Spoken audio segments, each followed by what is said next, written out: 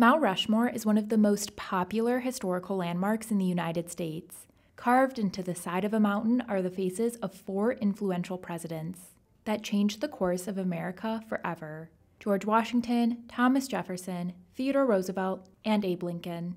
Given the countless number of influential Americans, it was probably a difficult decision to decide which 4 individuals got the honor of being chosen to be included. Well, if I had to choose 4 faces for an investing Mount Rushmore, the choice would be pretty straightforward. There would be Warren Buffett, of course, universally regarded as the greatest investor of all time. Then there would be Ben Graham, the father of value investing. Jack Bogle would be on there. He founded Vanguard and bought low-cost index funds to the masses. Believe it or not, the 4th spot would be given to none other than Peter Lynch. Lynch has quite the impressive track record. Over a 13-year stretch, he produced a nearly 30% annual compounded return for his investors in the legendary Fidelity Magellan Fund. But even more importantly, he helped bring proper investing education to the public through his legendary speeches and books. But unfortunately for us, most of this material is decades old, and Peter rarely gives interviews anymore, which is why it was such a big deal that Peter gave a rare interview recently, where he shared his thoughts on the economy, the banking collapse, and how you should be investing now in the year 2023. Here's what he had to say. Peter, of course, is the vice chairman of Fidelity Management Research and advisory board member of Fidelity Funds. From 1977 to 1990, he managed the Magellan Fund, growing it from, you ready for this, $20 million to $14 billion in 1990 at the time of his retirement. Buy what you know is what Peter taught us, and it's so nice to see you this morning, Peter. Good to be here. So let's talk about buy what you know. I'm so curious these days how you're thinking about the economy. Well, I think people that are investing in individual stocks, it's sad they're careful when they buy a refrigerator or an airplane flight. They're careful with their money, and they'll hear about a stock on the bus, and they'll put $5,000 or $10,000 on it. They have no idea what they do. So you're really going to be careful. Look at the company, look at the balance sheet. What is the reason the stock should be higher?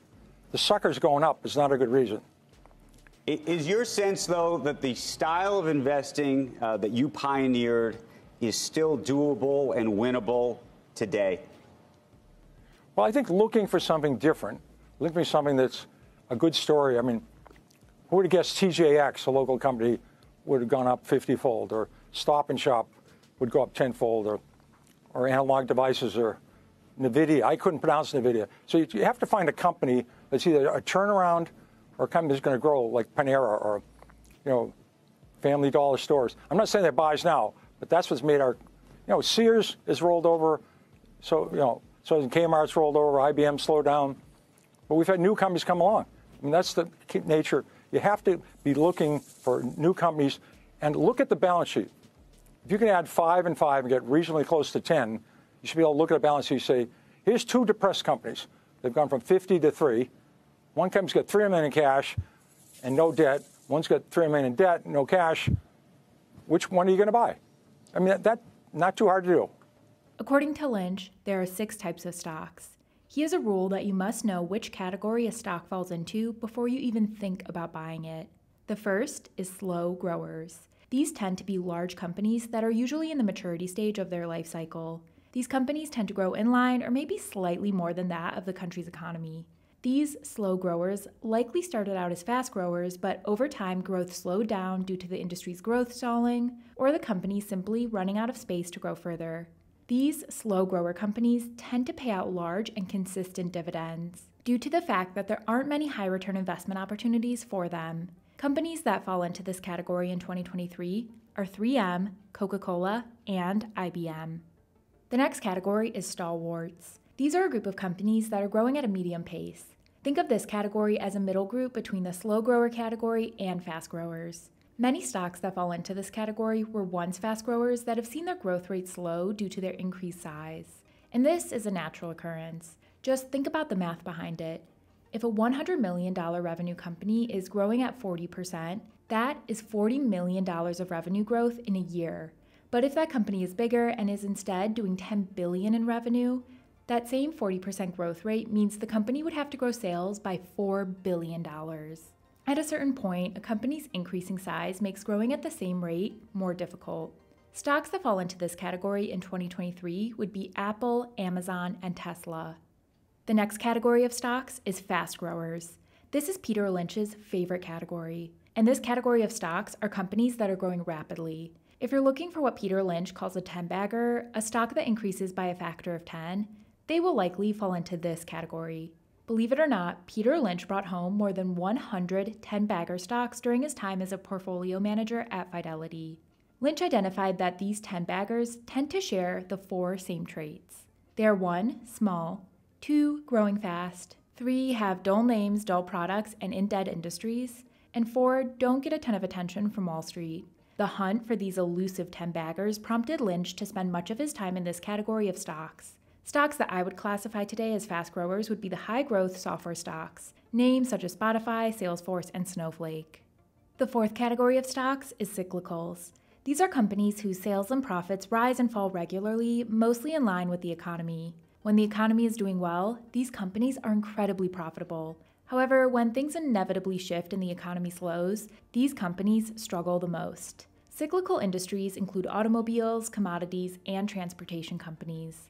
The timing of buying cyclicals is extremely important. You have to know where in that industry cycle you are. Examples of cyclical companies in 2023 are General Motors, FedEx, and Union Pacific. The next category of stocks is turnarounds. Unlike the first 3 categories, turnarounds have nothing to do with growth rates. Turnarounds are stocks that are beaten down because the company or industry is struggling or facing some type of existential threat. This can be a difficult category of stocks to invest in because it can be hard for you as an outside observer to see whether or not the company is successfully navigating its corporate transformation. Companies that fall into this list in 2023 would be General Electric, Netflix, and Meta. The sixth and final category are what Peter Lynch refers to as asset plays. These are companies that have something valuable in their balance sheet that the market hasn't noticed yet. This can be a company's cash position, real estate holdings, or some type of intangible asset. Asset plays tend to become more common during extreme periods in the stock market.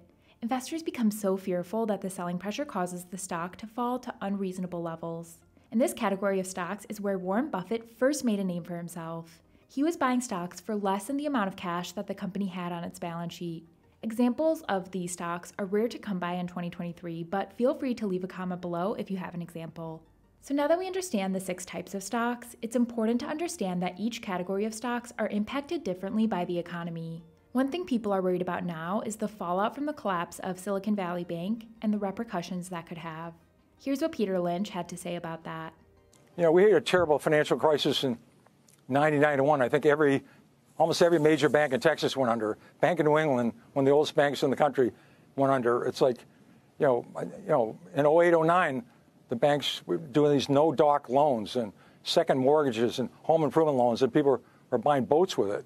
Now the bank's being much more careful. So we've gone through other crises. Some banks will go under. 400 went under after 08, 09. Now we have stress tests. I think the banking system has improved. There'll be some companies go under. That's the nature of it. It's nothing like, imagine 1980, 81, we had double-digit inflation, double-digit unemployment, and people were the Japanese were going to take over the world. I mean, we were hopeless. I mean, there's always something to worry about. I'd really, in my over 50 years of doing this, I think I'd be worried if there was, somebody didn't bring up something to worry about. That's the nature of the business. As Lynch mentioned, you need to know the health of a company's balance sheet to see if they can weather whatever economic conditions are ahead of us. So let's take a look at Apple as an example. This is Apple's balance sheet at the end of 2022. We can see here that Apple has $99.6 billion in long-term debt. They also have another $9.7 billion in short-term debt. Combined, that is over $100 billion in debt. That is a ton of debt. Apple is going to be in trouble if the economy slows, right? Well, not necessarily. It depends on a few other important things. We can also see here that Apple has $20.5 billion in cash and cash equivalents on its balance sheet. However, they also have $30.8 billion in short-term marketable securities and $114 billion in long-term marketable securities. Marketable securities are just a fancy way of saying things like stocks and bonds. These can easily be converted to cash if the company were to hit a rough patch. So we can add the $20.5 billion, the $30.8 billion, and the $114 billion to get a rough estimation of how much cash Apple has. Adding these three numbers together, we can see that Apple has approximately $165 billion of cash the company could access if they absolutely needed to. How much debt a company has is irrelevant if you also don't consider its cash position. This is why the metric net debt was created. Net debt is a way to think about how much debt a company has after factoring in its cash. The equation is simple. You take a company's debt and you subtract out how much cash it has. The number you are left with is the company's so-called net debt. If a company has $10 billion of debt and $3 billion in cash, that means their net debt is $7 billion. So let's do this calculation for Apple. Apple has roughly $110 billion in debt. The company also has approximately $165 billion in cash and cash equivalents that they could access if needed. Doing a net debt calculation gets us negative $55 billion for our net debt number. This negative number means Apple's cash balance exceeds the amount of debt the company has. So even though Apple has over $100 billion in debt, the company's balance sheet is still incredibly strong due to its large cash position. To Peter Lynch's point, this is why it's so important to understand a company's balance sheet. The math is incredibly simple, it's just a matter of understanding what to look for. Speaking of which, if you found that explanation helpful, you will probably like the value investing course I'm currently in the works of putting together. I want to hear what you want to see in the course. It would mean the world to me if you could fill out a brief 2-minute survey using the link in the description and pin comment. And as a thank you, I will send you a free PDF that can serve as a value investing cheat sheet. You can use this to help you analyze companies on your own.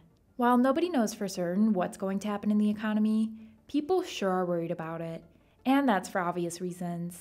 When the economy is in a recession, it's harder for companies to make money and the odds of them going out of business increases. Here's what Peter Lynch had to say about whether or not the economy is going to enter a recession. Well, we've had 13 recessions since World War II, and we've had 13 recoveries. Maybe we're going to have one. If this is a recession, it's probably the most predicted one ever. I never know when we're going to go. I'd love to know the future. I think it would help. I'd be a better investor. I'd pay $5 extra for next year's Wall Street Journal. It would really help. Right. I cannot predict the future, but this recession is so expected, so predicted. Maybe it's coming. I don't know. Peter Lynch has a famous quote, "If you spend 13 minutes a year on economics, you've wasted 10 minutes. Lynch focuses on the underlying health of the business and whether he can buy the stock for less than what it's actually worth. This investing philosophy is shared by the likes of Warren Buffett, Charlie Munger, and Howard Marks. The reason some investors value economic predictions while others don't has to do with their investing style. You see, there are two general types of investors. The first group are referred to as so-called bottom-up investors. These investors tend to ignore what's happening in the economy and instead focus on the fundamentals of a particular business and industry. Things like the company's financials, supply and demand in the industry, and the kinds of goods and services offered by the company. On the other end of the spectrum, we have top-down investors. This group of investors look at big-picture economic factors to make investment decisions. The most popular example of a top-down investor would be Ray Dalio. There are examples of very successful investors in both groups, but the key is to find which style aligns best with your own traits. So there you have it. Make sure to subscribe to the channel if you aren't already, because it's my goal to make you a better investor by studying the world's greatest investors. Talk to you again soon.